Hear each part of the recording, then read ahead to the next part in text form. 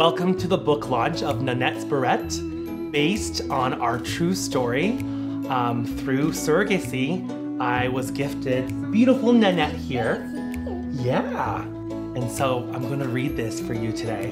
In a hustle and bustle city lived a little monkey named Nanette, with big brown eyes and wild brown hair held back with a single barrette.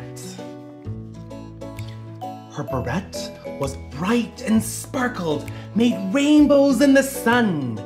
It hardly held up all that hair. She wore it just for fun. Nanette adored exploring her town with Daddy by her side, for they were the best of friends. With him, she glimmered with pride.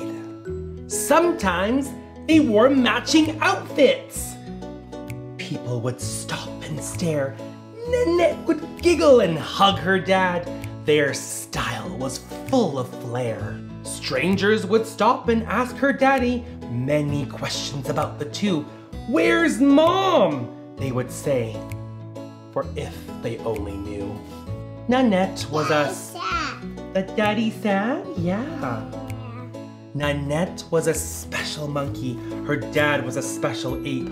He always wanted to be a dad, but rarely caught a break. He did not have a mate to start a family spot, so he set out on a journey to grow his monkey tot.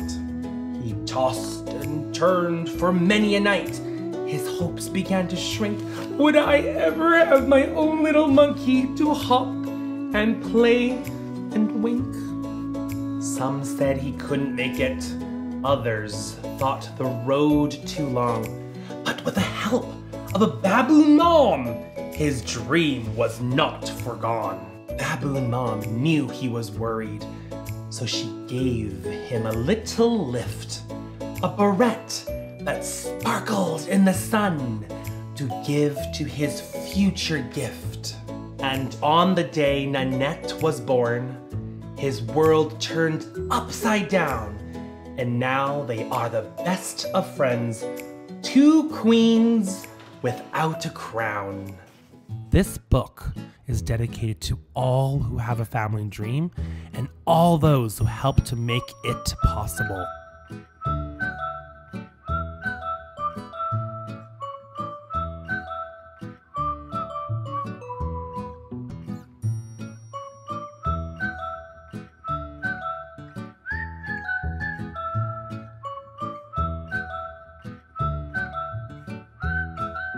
A special thank you to Moss Postpartum House here in Northwest Calgary for hosting this virtual book launch.